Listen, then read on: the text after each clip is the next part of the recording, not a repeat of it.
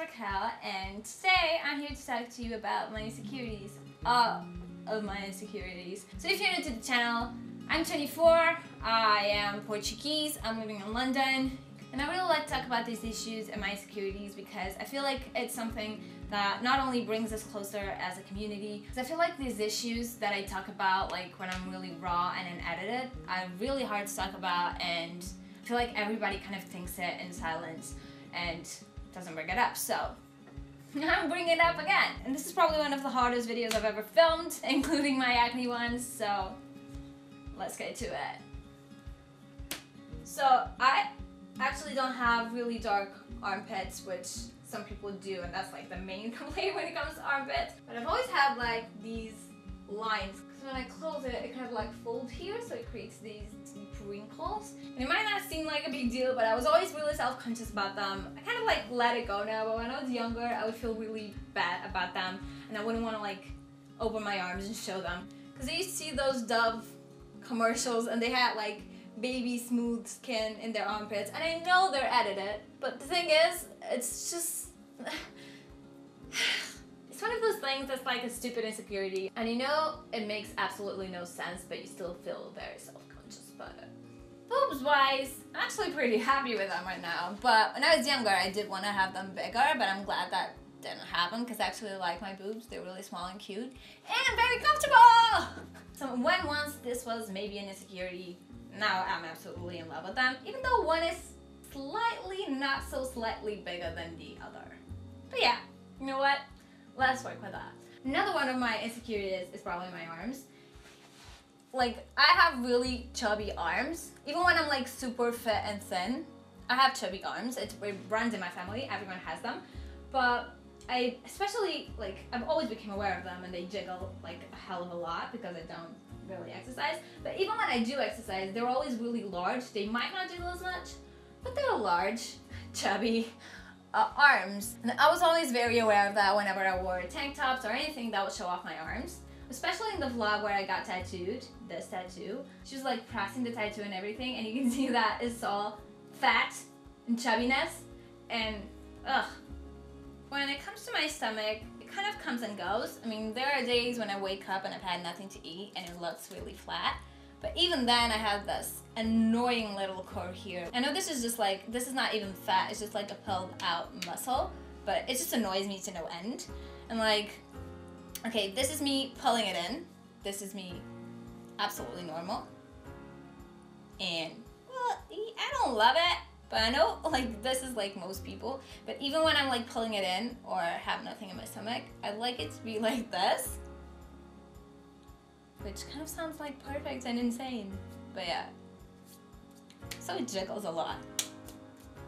And of course, when I sit, I've got the rolls, but I also have like a little bit of cellulite here as well, which happens when I do this or something. I don't know if the camera can pick it up, but it does happen. I also have like a little bit of love handles here. Remember when we used to wear pants like, they were so low, like in the 2000s?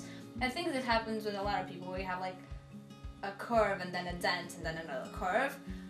Because the pants apply pressure here so much. Even when I wear like a dress or something, this dent right here is kind of noticeable. When I wear like pants like this, it's impossible because it just comes out like a muffin. It's not good. When it comes to my ass, actually I have a really like round ass because, you know, Brazilian family. I'm very proud of it, but with a round ass comes a lot of cellulite and a lot of jiggliness. I also don't exercise, so that might be why. But yes, all around very jiggle. And I have a lot of spidery veins as well because, you know, they're very large, so they're very like, they have weight on them, and that just breaks in a little to the side. I also don't have a thigh gap, which I never really cared about anyway, but when you're wearing a skirt or at the beach and you're walking, especially in the heat, they just kind of rub against each other, and it's very uncomfortable. Plus this right here jiggles like hell. I never really had much issue with my legs. I mean, they're legs, but I really always had like ingrown hairs and everything because I have really thick hairs in my legs. It kind of started getting better now that I'm doing laser hair removal, and it just looks smoother and everything. But you can still see that I have like all the pores are kind of noticeable, and it used to be a lot worse. And my biggest insecurity is actually my acne and my face skin. It's starting getting really bad again this year. I don't know actually the specific reason, but I started doing acupuncture. I don't know if it's gonna help, but it is bringing out a lot of crap that I know I had, like close comedones that are now coming out and everything like that. So we'll see.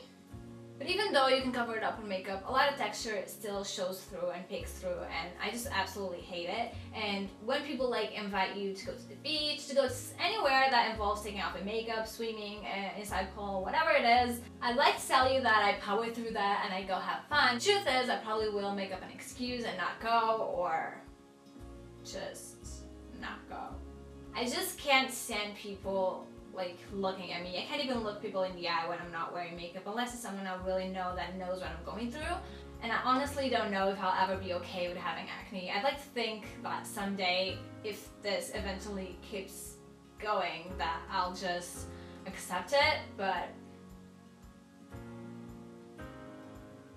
so with this video, I kind of just wanted to tell you, like, obviously I'm not telling you that I hate myself. To be honest, when I'm by myself, I'm actually really comfortable with myself, except for my skin. That's the only thing I really still breaks me down when I look in the mirror. I'm seeing everything that's happening. Also because I feel it a lot. It's very like painful because my skin is so sensitive. There's things we always want to change, and I just wanted to bring up some light in that. I know that some people have it a lot worse than I do. Some people have it better. It's just like, everybody has insecurities, no matter how perfect or imperfect you think they are. And some people deal with it a lot better than others. I think I deal with it kinda well. It could be better, and I definitely think I have a long way into actually accepting myself and be like really fearless and have no shame when it comes to like being in front of others and strangers specifically. But I also think I've grown a lot, and I've been a lot worse, and I've been a lot more insecure about myself. And realistically, it all comes down to society's idea of the perfect person and perfect physique and everything like that. And in my mind, I'm like, I don't care about that crap. I don't care. I can be whoever I want, and nobody has the right to judge me. And that's absolutely perfectly true. But when it comes to like being that person in real life, I still choke up a little. And I think I just want to tell you, like, it's perfectly fine to have insecurities, and it's the way you deal with them that kind of matters. And I hope that by putting this forward and putting this video forward as well, it not only helps you, but it also helps me a little kind of deal better with my insecurities. And I've always kind of been like this, mostly, especially my weight. It hasn't fluctuated a lot. There was this year at college when I got really fit, and I exercised every day, and I didn't eat carbs, and it was hell, but my body was banging. But even then, I had a lot of insecurities about my belly, about my thighs, about my cellulite that would never go away. So it's really finding like that comfort spot where you still might have insecurities, but they don't like destroy you. And that's kind of, I think, the point of the video. I don't know if I'm making any sense, but hopefully I am. Anyway, if you like this video, give it a thumbs up. I hope it doesn't get like reported and banned from YouTube. And subscribe to the channel for more. And if you want to share with me your stories and your insecurities, my comment section is wide open, and I'll be responding to everyone and kind of sending you positive vibes all the way. So I'll see you in the next one. Bye!